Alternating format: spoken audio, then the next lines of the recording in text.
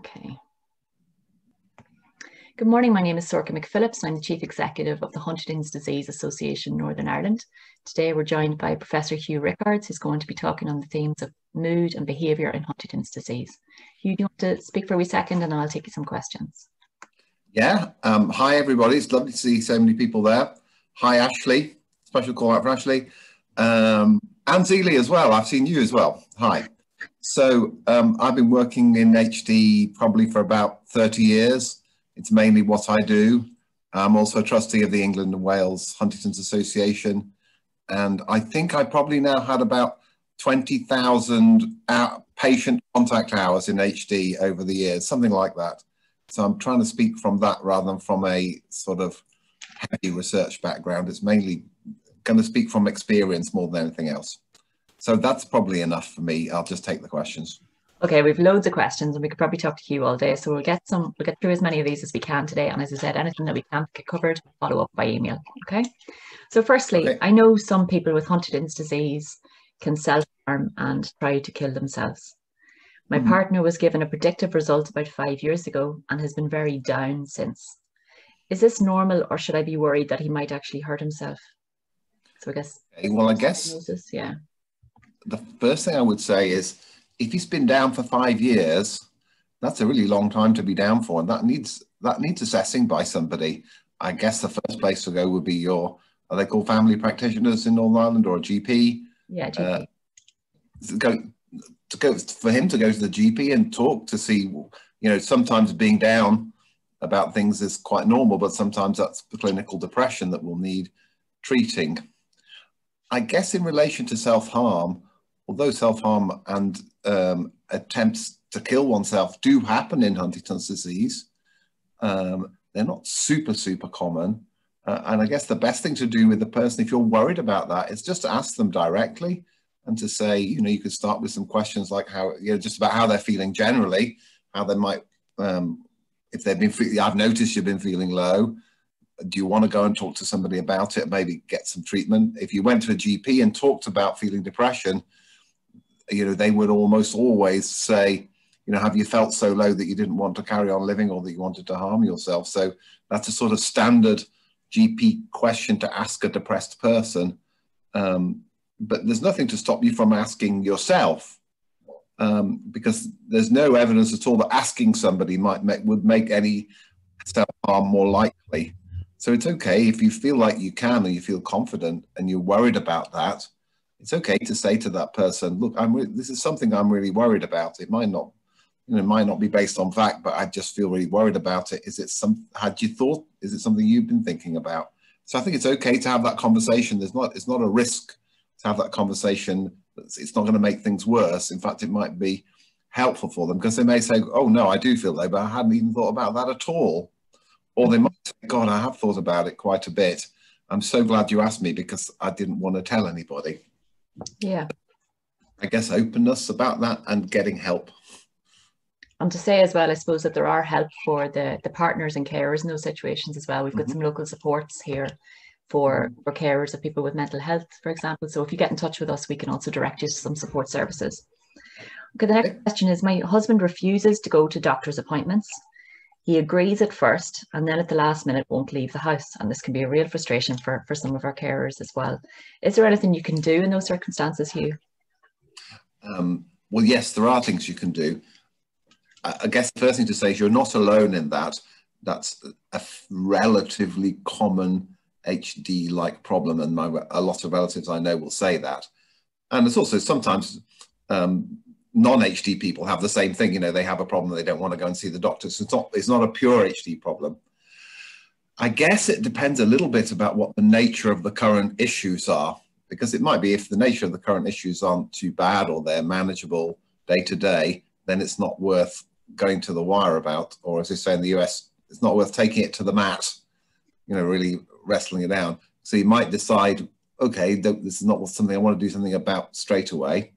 However, if there are risks or difficulties or real problems, then there's nothing to stop you talking to health professionals and or other people about it. So in other words, if you went to a health professional, again, GP comes into the frame there first off, They may not want to disclose to you details about the patient or things they might know, but there's nothing to stop you from telling them what your concerns are and sharing your concerns. And I always think it's always better to do that in writing as well.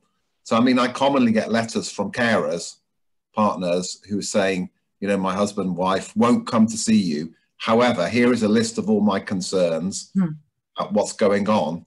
And so that puts me in a position, which I'm quite happy about, where I'm sort of obliged to take some action then. I've got to make a judgment about risk or danger or need for help. And if the person's written to me, I don't have to necessarily share with them details of the patient because of my duty of confidentiality. However, it does put an onus on me to act and do something about it. So I guess that's a pretty good way forward. And you can also, if you're able to, you can talk to the GP about, okay, what could we potentially do in this situation? Do you ever use technology, Hugh, for example, video calling with patients or carers rather than if somebody won't physically attend? Is that an option? Oh, right now, absolutely. Yeah. I mean, before that never happened. On about March the 20th, that's fully available all the time. So right now, 80% of my consultations are by video, like secure, NHS secure video links. It's not hackable at all. So most of my consultations are like that right now. I only get people. Positive development. It has been, yeah. I'm slightly worried about it though, because I think sometimes patients and their spouses can seem very well sitting on the sofa having a video chat, and then it later turns out that there were a bunch of things they never told you. And it's quite finding that hard to work out at the minute. So that's because it's new to me too. Yeah. So I'm just starting to discover that maybe. Okay, so a few options there. Why does HD cause so many changes in behaviour? I suppose you're talking about the physiological impact of Huntington's disease on the brain there. My mum wasn't too bad mentally wise, but my sister's personality has changed completely and she's really paranoid at times. So there's quite a lot there. So can you talk a little bit about what HD does to the brain? Okay, yeah. Well, sure. Gosh, where to start?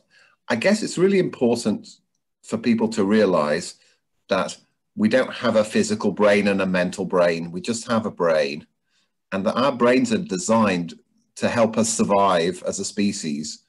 And in order to survive, we've got to really integrate all sorts of bits of information. Some of it's emotional, some of it's threat related, some of it's pleasure seeking, and to integrate that with action and movement. So very much our brains don't have a physical bit and a mental bit. They're very much a mental and physical intersection at all times. And interestingly, the bit in the brain that's sort of like the major station for all the mental and physical things to get together really is the bit that gets most damaged in HD. So you're talking about the striatum. I know it's a techie term, but it's like the bit of the brain where all the mental and physical and emotional and cognitive stuff gets processed together. And I guess that probably explains why people with HD tend to get that whole range of mental and physical things, and indeed a bunch of things that are not readily describable as mental and physical. Would also say that as institutions, we've let our patients down a lot in this respect, because we've divided our services up into mental services and physical services. And that bears no sort of resemblance to what's actually happening in brains. And it's, you know, you think of all the trouble that causes, like, do I see a neurologist or a psychiatrist or a mental health social worker or a physical social worker? And this sort of, I say it's an institutional bias, like other institutional biases. I call it institutionalized dualism, this idea that, you know, the idea that we have a mental and a physical self that are entirely separate has sort of got itself ingrained in our culture. But our brains aren't like that. They're really mental and physical together. So that's why we get mental symptoms and physical symptoms. I guess the other question that's implied from what you said is, like, why do some people get really more mental symptoms than others? And yeah, even within the same family, why are the symptoms presentations so different? Yeah, I guess the best we know about that is it's probably to do with two things. I think one, it's a lot to do with other genes. Actually, more than anything else, I think it's to do with other genes. So in other words, there may be genes that make you prone to paranoia, for instance, but it also may be to do with different life experiences or different, experiences of trauma and response to trauma as a younger person. So I guess it's probably not the HD gene that makes some people more prone to, let's say, psychosis or paranoia than others. It's probably a bunch of other genes and different environments. Okay. Why does my wife lie so much about money? Okay, so this, I guess, is a new trait that started. Lie so much about money. It's only for the past few years. She will buy expensive presents for people and then lie about it. She asked me for money once because she said she lost her wallet with £200 in it, but I found her wallet in her bag and I think she had just spent the money and pretended she lost it. I think she's been stealing from shops too, but I can't be sure. I find some random small things in the back of her wardrobe that just don't make any sense. There's quite a lot there. Is spending and changing of financial habits something that you've encountered with Huntington's disease before? Yeah, I guess, there's two elements to that question. The first question is, might financial decision-making or financial behaviors change as a result of HD? And then the second question is, what would lead a person to lie about it? Yeah. Well, I guess the second question is a little bit more easy to answer in just pure human terms. So I don't think people with HD are more prone to lying on the whole. I guess if you get yourself into a difficult situation one way or another that you hadn't planned out very well, then I guess you might be somewhat more, we'd all be somewhat more prone to lying about it for the same reasons we all tell lies, to save face, to cover up having to confess something. So I guess the rationale for people telling lies with HD is the same rationale that we all have for telling lies. However, then that brings us back to the first question, which is, do people with HD make different financial decisions or change their finance behaviors? And I think they definitely do. And it's for a bunch of reasons. I guess they're mainly, one group is to do with not being able to predict future scenarios. So it's more like, well, I've seen something and I want it, so I'm going to get it. And of course, we all feel like that, don't we, at different times. And the bit that stops us is that we're able to imagine what the future consequences might be of that action. We say, well, I'll buy that, I don't know, lovely hi-fi now or something. And then there's a bit of you that's saying, well, yeah, hang on, you really want that and it looks really shiny. However, what's your wife going to say? And is there enough money in the bank to pay for it? And what about the other things you might need to spend your money on? So, it's over X, so I probably need to discuss it with the missus, sort of thing.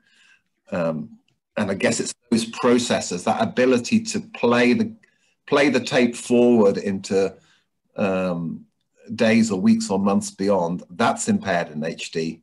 But I also think it's at least possible to think about the reasons that other people overspend or make rash financial decisions, sometimes particularly if they feel themselves in a difficult place and they're really stuck.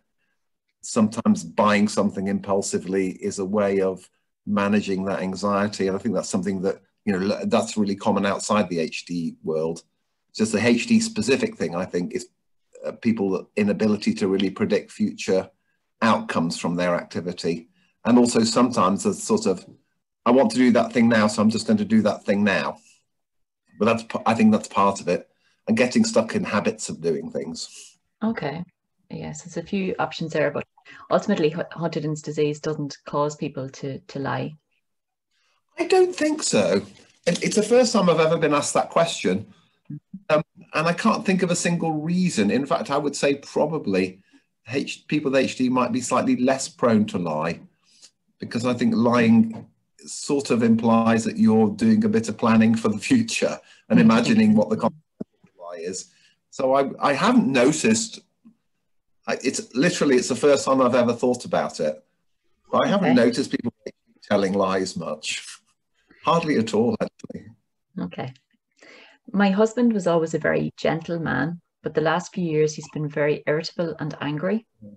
I know it's the disease and not him, but it makes me sad and afraid. He has lashed out a couple of times, not exactly hit me directly, but he has hurt me when I've tried to help him. I'm afraid to tell anyone in case he's forced into a nursing home. Can you help? Okay. Wow. I mean, first thing is, that's a really tricky situation. And that's what gets to the heart of HD in terms of if you're a carer or a spouse, is that I guess the phrase that I hear a lot in the clinic is, this isn't the man or woman I married. And I guess that's a really common sort of thing. It's almost everywhere in HD. I guess there are things you can think about doing in that situation. And it puts a lot of onus on you as the carer, because probably the person with HD is going to find this really hard to reflect on. But it's really about thinking about the situations in which that might happen and thinking about, you know, are there patterns to this? And classically, the sorts of patterns that we tend to see are that the person will get irritable if things are out of sync. In other words, you say, well, supper's at 6 o'clock and supper turns up at 6:05 or even 6:55, and that can be overwhelming. So people might find that difficult. I think people with HD find it difficult to understand emotional cues and the emotions of their partners in the way that they might have done before. And that's pretty hard too.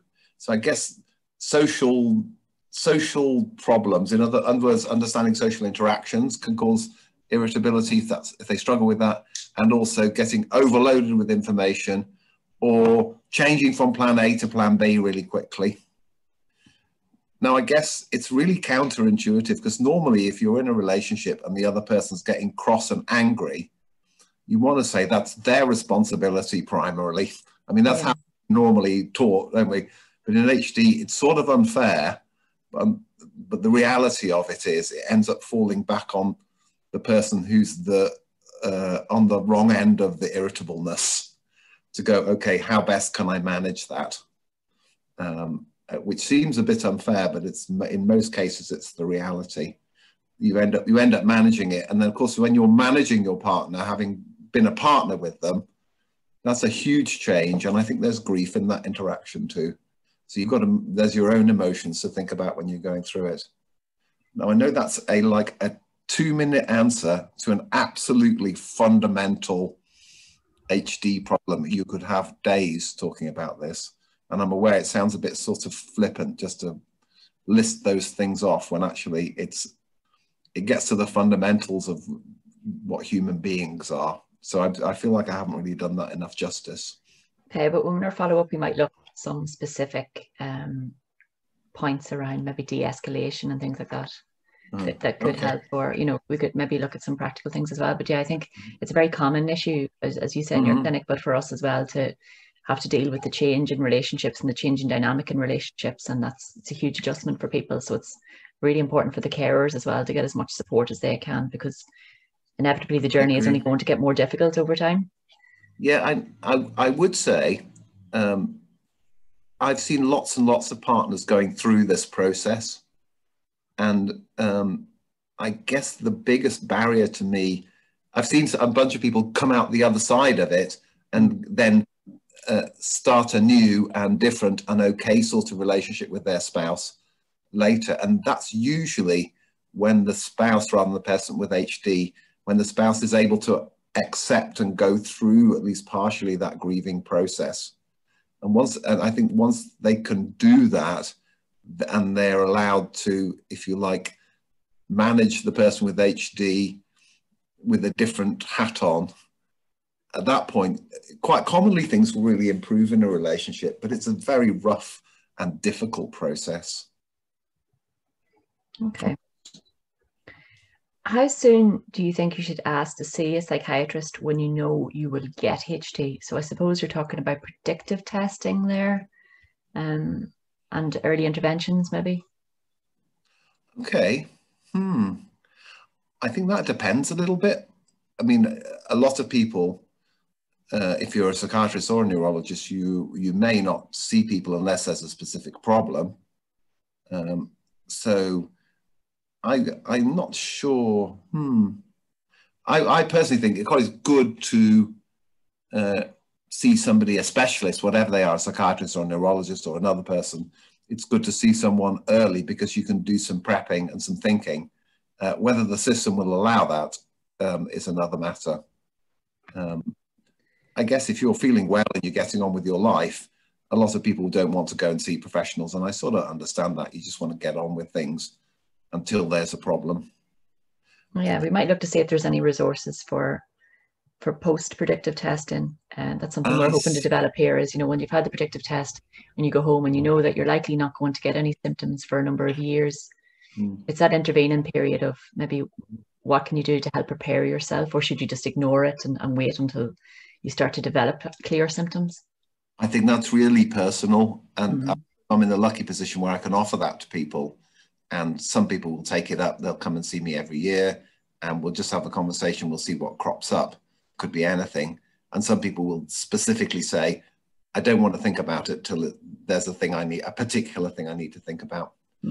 Say there's another really good reason for staying involved, which is the opportunity to take part in research. And I know that's difficult in Northern Ireland right now. Yeah. That will always be the case. Hopefully it won't always be the case. Yeah. Because I think that's something that people can do. The other thing that you can do, you know, at that stage, I would say, is become politically active, because I think, you know, in 2 or 3 years, we're going to have therapies that could modify this disease that are licensed, but may have limited access to people. I think that's very, very likely to be the case in, let's say, 2023, 2024. So if you're a young person, you've got a positive test, or you're a family member, and you want to do something and get a bit of control, I guess get politically active is what I would say. And that's going to create work for you, Saoirse, probably, but probably work you'd welcome. Okay. Start asking questions about who's going to pay for these drugs, who's going to give them. Yeah, absolutely. It's a huge, I would say, in the community at the moment, although we're making steps towards waking up to this issue, I think our steps are far too slow at the moment. They're much too slow. And 2023, 2024, you know, with a fair wind, that might be when the Roche drug gets licensed for the first time. Yeah. Fair wind, we don't know exactly how effective it's going to be, but don't anybody think that once it's licensed, you can wander down to your doctor and you can get hold of it, because that is not going to happen. And it needs people need to wake up to that and start doing things. Yeah. We're having a political roundtable tomorrow with members of the Stormont Assembly, and one of the objectives will be to establish a Huntington's disease all-party group at the Parliament. And fabulous. One of the aims, and is one of the things that we've identified, is the need to ensure access to any therapies that come down the line for people in Northern Ireland, because often here in this part of the jurisdiction we're left behind, and you'll find in the past that patient advocates and patients have had to fight really hard to get access to drugs that people in other parts of the UK would just ordinarily have access to. So there's a huge piece of work to be done there. And there's a few more questions. Yeah, sorry, go on here. If you get an all-parliamentary group, you'll be doing better than England. So I'll be a first. Go for it. Go for it. Yeah, fabulous. Can we ask about depression in people with Huntington's disease? Is it treated in the same way as it would be in the general population? Is it treatable, or is it something that you're expected to live with forever? It's just part of the HD. Oh, gosh, it's absolutely treatable. Yes, in almost every case. I guess the first thing is you've got to make sure that it is depression and not something else. Because sometimes people with HD can become quite withdrawn, but it's through apathy. Commonly, that they may not generate ideas about things that they want to do. So they can look really depressed sometimes, but if you ask them, how are you? They'll say, oh, I'm fine, thanks. But they just don't look like they're doing much. So I guess you've got to establish, first of all, that it is depression and not something else. In general, I think depression is treated quite similarly to what you call garden variety everyday depression.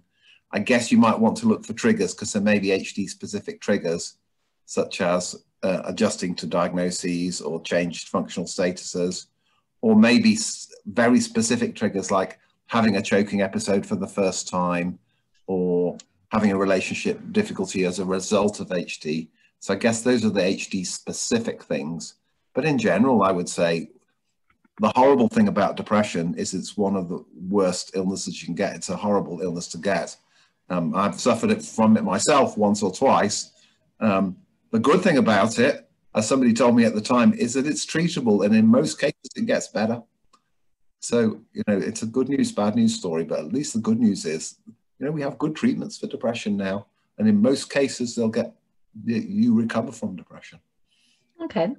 There's a few other issues that people have asked for specific guidance on. One of them being the psychological impact of chronic pain and the associated fatigue. Is there anything that can be done there, Hugh? Wow. Well, the issue of pain is a neglected one in the world of Huntington's disease. That's because I guess we don't have many pain specialists in our community. So quite commonly the research community doesn't look at things through the lens of pain, if you like. And I think there is a significant minority of people with HD who have difficulty with pain. Sometimes that they don't feel painful stimuli at all, or sometimes that in the absence of stimuli, one of their limbs just really hurts a lot of the time and nobody can find out why. That is a really hard thing to treat, and there's not a lot of research on it. I guess most of the guidelines for treating it are based on people like me talking to my colleagues and saying, oh, we've tried this and we've tried that, and that seems to work a bit.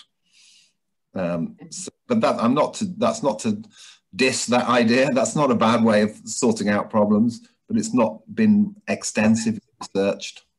Okay. Have I drifted off the question, Sasha? No, that's perfect. I mean, so there's no real expertise that's been garnered around chronic pain management and Huntington's disease, but really you're talking about a case-by-case approach and multidisciplinary inputs. So you really want a number of people to be considering. Is it possible, or maybe this is too difficult a question to answer, is it possible that it's a psychological issue rather than the physiological issue that could be causing pain in HD? Well, I guess the first answer I would say yes, of course it is, because people with HD are like the rest of us in that respect. But the other thing is, it may be that the idea of physical and psychological doesn't really stack up too well in the context of HD. Yeah. It's something to do with central regulation of pain, which may have a combination of pure physical factors and psychological factors, and you couldn't really separate them very effectively. Yeah, and the other thing, of course, is that the pain might be unrelated to the Huntington's as well.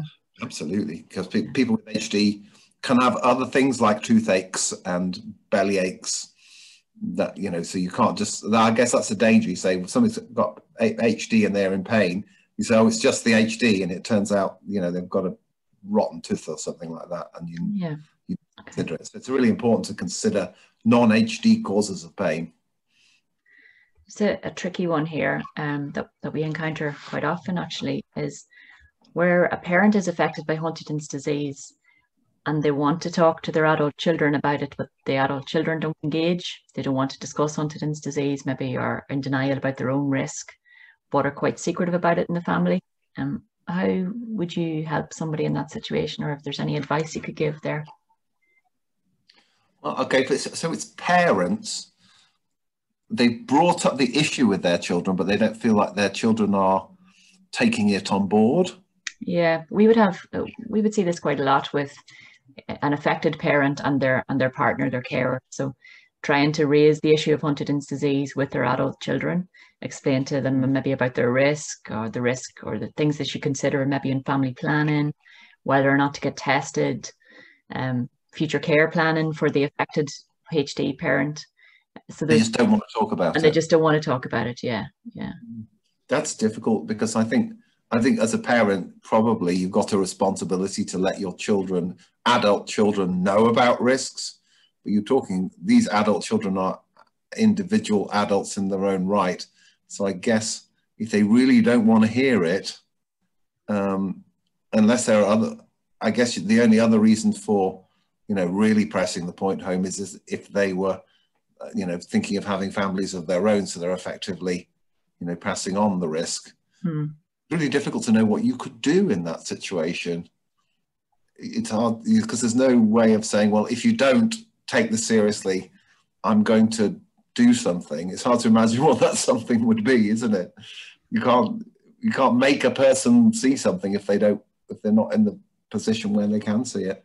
So I don't know whether I've got a good answer to that question, except to say it's hard. It is very tricky. I mean, one of the things that we've suggested in the past is that we've given resources around Huntington's disease, you know, leaflets or information about the condition. And if it's a case of the person doesn't want to talk, that maybe if you leave them with them, that they might read it in their own time. Yeah, here's some stuff. Thing, and it's a scary thing for people to consider. And maybe by not talking about it, they're not facing up to it. You know, it's really tricky, particularly around the issues you say family planning, and there's limited knowledge in Northern Ireland here about the likes of PGD. We held a session yesterday, which was great, but we're trying to promote awareness of the condition. You know, it's not for everybody, but to at least know that the possibility is there. And I sort of saw the other thing. I haven't seen that much in my practice actually. The telling children not listening. It's been the one I've seen a few times is we don't want to tell the children, the adult children, because it'll only cause them worry. Yeah. The more difficult one, because we know there have been legal cases where people have said to health professionals, you know, you were in error for not, when you knew about my mum or dad, you were in error for not telling me because you've exposed me to risk and you should have breached confidentiality. But the courts have decided in two different directions on that in different places. And I guess then I usually try and use my art of persuasion to get the parents to talk to the children, but I don't feel right now that I can breach confidentiality, because there's no limit to the number of people you might talk to, cousins, nieces, nephews, fourth degree relatives, goodness knows where, and it's hard to draw a line there, impossible in fact. Yeah, so all you can do is try and encourage the affected person to be open and share the information with the affected people or with the potentially at risk people. Yeah, it's a difficult challenge that to manage at both sides for the people who don't want to talk about it. Yeah. But it's a sort of two sides of a similar coin, isn't it? Yeah, I think ultimately though, the more openness there is within families, the better. Yeah, well, I absolutely agree. And it may be that in the advent of the new era of disease modification, that's a great incentive for openness, isn't it? I would imagine. If you feel there's something you could really do to modify the disease, even though there are things you can do now with reproductive technology, but for yourself, if people felt there were things they could do for themselves, then it may lead to more openness. We'll see. Okay. One of the things we've been asked is, are there any helps or tips in terms of preventing memory loss associated with Huntington's disease? Is there anything you can do in terms of early intervention or prevention? Okay, well, I would say research-wise, there's very little that would point us. But if you get a bunch of HD experts in a conference, sitting down a pub afterwards, having a few pints, and you ask them that question, like the real sort of people who know a lot and are very wise, I know what they would say. They would say probably half an hour of moderately warming physical exercise every day. You know, I'm not talking about going to the gym and pumping weights. I'm talking half an hour of something that might just make you feel a bit warmer and not full on sweating or anything. But, you know, if you got out half an hour a day, and I think some form of mental activity as well. So there's a bit of the use it or lose it thing there, which applies to all of us as we get a little older. So I would probably say that's good. But you don't want to get in a massive fight with somebody like every day, right? You have to do your crossword every day for half an hour and they don't want to do it at all. I wouldn't advise going down that route at all. But it's also about establishing habits, because people with HD often like routine. So you say, okay, every day we've got our half an hour walk. It's at 10 o'clock. We just do our half an hour walk at 10 o'clock because that's what we do at 10 o'clock. Just get a bit warm, and every day, you know, we do a little bit of mental activity, whatever that might be, whatever suits the person. So you're exercising the body and the brain. And I think I really, in my heart, although I can't prove it, I think exercising the body probably does nice things to the brain. And in terms of exercises for the brain, we're not necessarily talking about very academic focused things like crosswords. Totally. Or anything that's getting you to think, getting you. So art, for example. Totally good. Art is good. word searches, whatever makes you happy, really. Okay, great. What about sleep loss or insomnia, Hugh? Are pharmaceutical things you could use there, or other kind of general tips? Oh gosh, that's a massive question right there. That's a huge question. I don't even know where to start with that one. I guess there's a few general things I would say. I guess in HD, then the bits of nervous system involved with regulating sleep can actually go early in some cases. Certainly that's the evidence from the mice studies. It's hard to know for sure in humans. So there's an actual biological reason why you might not sleep well, but there's a whole bunch of other reasons too. So you need your sleep assessing. For instance, some people get enough sleep, but just at the wrong times or really inconvenient times. And particularly if you haven't got a structure to your day, there's a tendency to get to sleep later and later and wake up later and later. So things just sort of slide, as they do for all of us if we, for instance, go on holiday. I guess I'm slightly worried about meds for sleep. Sometimes you definitely need them, but particularly if your balance isn't very good and you have a tendency to get up at night, then you can imagine if you give somebody something quite sedating to get them off to sleep, and then they wake up at 3 o'clock in the morning and they've still got a bucket load of that on board and they want to go for a wee or something, then there are also risks inherent in that. The other risk, I guess, is that a lot of medicines for sleep people can tolerate to them, so they need more to get the same effect. That might not be a big deal depending on the stage of the illness. So I'm not going to give you I'm not going to give you a specific answer to that question. It's more like need a proper sleep assessment, be a little bit wary about meds, be aware that the regulation of the 24-hour clock is something that is intrinsically probably affected in HD in itself, but also the inactivity messes up your sleep, as we all know. So is it wrong to suggest that somebody with Huntington's disease, particularly as their disease progresses, would be expected to go to bed and stay in bed and sleep like somebody who doesn't have Huntington's, or would it be more likely that they'd have sleeps during the day or at a number of intervals? I do genuinely think that. It's hard to prove that as the disease progresses, certainly, and sleep patterns get really sort of out of whack, then I think it is hard to expect that somebody would go back into a, in quotes, normal sleep pattern. So actually it's about structuring the care so when the person's up, they can have care and do something, and when they're asleep, then that's fine. But that doesn't always fit in with everybody's life, does it? So I guess we're putting sleep patterns, the whole of our society is sort of constructed to fit in with certain sleep patterns, but that's not the poor person with HD's fault, is it? But it does get hard. So you're really looking to focus around the person rather than the kind of what's considered to be normal behaviour. You adapt to the person's changing routine and try and work around it. Yeah, and that's easy for me to say, but if you've got to get kids to school and you've got a job to do because you're the only one that's making and there's no extra care coming in. Yeah, it's tricky. That causes really difficult problems. Okay, with one final question for you, Hugh. I'm finding it really difficult to be isolated since COVID. How can I stay positive? And I think the likelihood is that we're going to see more restrictions on movement in Northern Ireland, certainly. And we've got some people in supported accommodation who aren't able to go outside. So how do you keep motivated and how do you keep positive in situations where you're limited on what you can do or who you can see? Do you think this is people with HD, or do you think this is their spouses or primary carers, or a bit of both? It could be either, I suppose. Maybe you could just think about in the general terms and then look at HD specifically, if that's okay. Yeah, I think probably simple and gentle routine. And in a way, some people with HD have managed lockdown really well, because that whole idea about thinking about the future, what you're going to do next week, next year, next month, it sort of goes out of the window a bit. And we're all doing that a bit, aren't we? They're like, okay, let's set up a simple routine and just do that from day to day.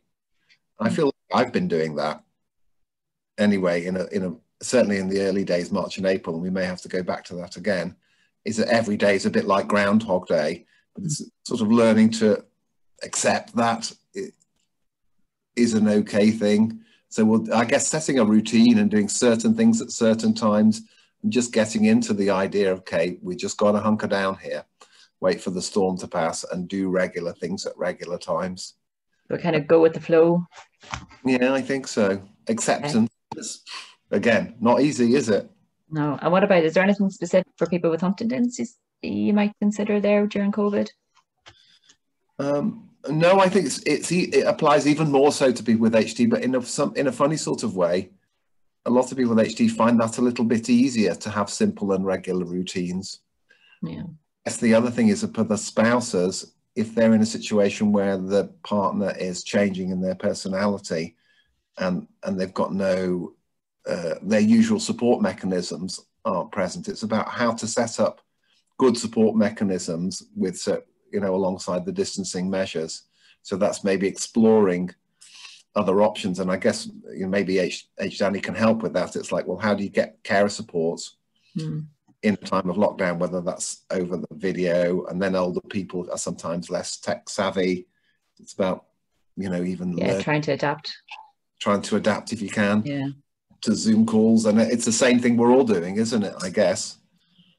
Have you come across any situations where people become more anxious or frustrated because they can't leave the house as such, or kind of, you're like cabin fever, I suppose you'd nearly describe it. Yeah, and also with an HD, sometimes there are a bunch of people who go, I want to go to the shops, I'm just going to the shops. Yeah, they partly because they're frustrated, but also partly because they can't see the bigger picture. Yeah, again, that's hard, and we've had a few cases like that since lockdown. And we just have to manage each one in a sort of multidisciplinary way. So you don't want to massively impinge on a person's freedom, but at the same time, you need to try and manage the risk. And each situation probably requires its own solution, I think.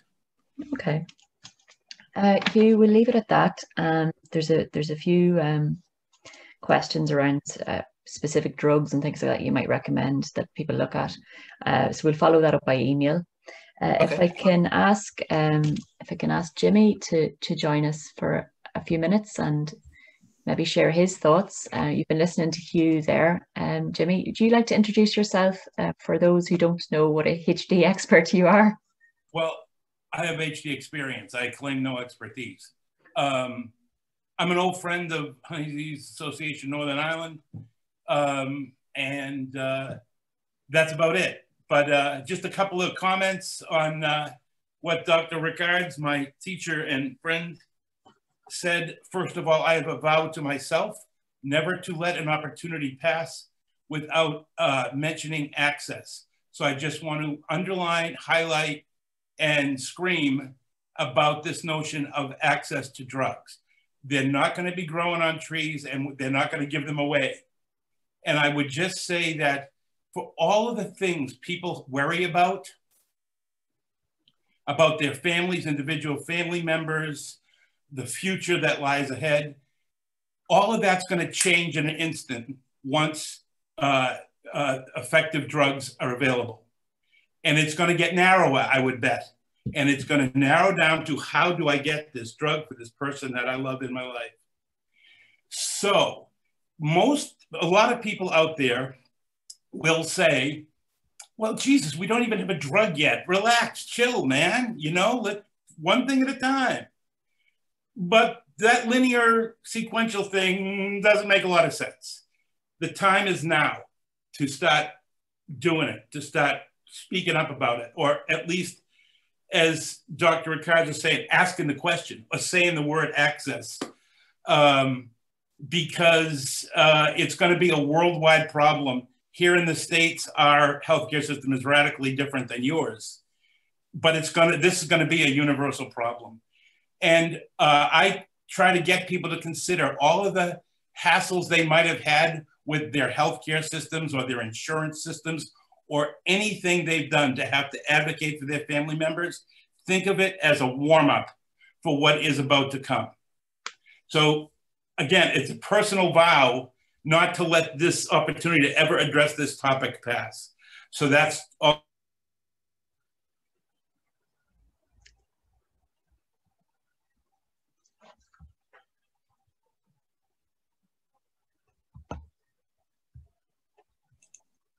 Jimmy that's frozen, isn't it? Yeah. Oh, he was just getting going as well. He might be able to rejoin us. Just give him a sec because he's joined us from the States. So he's been sitting up early waiting for us. So hopefully he can come back to us. I could take a couple more questions in the meantime if you want. Let me see. He's going to come here. Hi, Jimmy. Can you hear us? Back now. Point out on the memory thing that sometimes if you're not really versed in how people's processing delays, or how you can make processing quicker by how you ask questions, people may make an easy assumption that it's a memory loss when in fact it may not be. That's it. A pleasure. Thanks. Thank you, Jimmy. I'll follow up with you afterwards because I want to touch base with you about your resource, Hurry Up and Wait, which is fantastic. And I think we need to get some more copies of that. Okay, thank you very much, everybody, for joining us. As I said, I'm going to be following up afterwards with some email resources and a collation of those questions and answers and our video from today. We really appreciate you taking the time. And the more people who understand the condition, I think the better it'll be for patients and carers throughout Northern Ireland. So thank you very much, and we'll speak to you soon. Bye.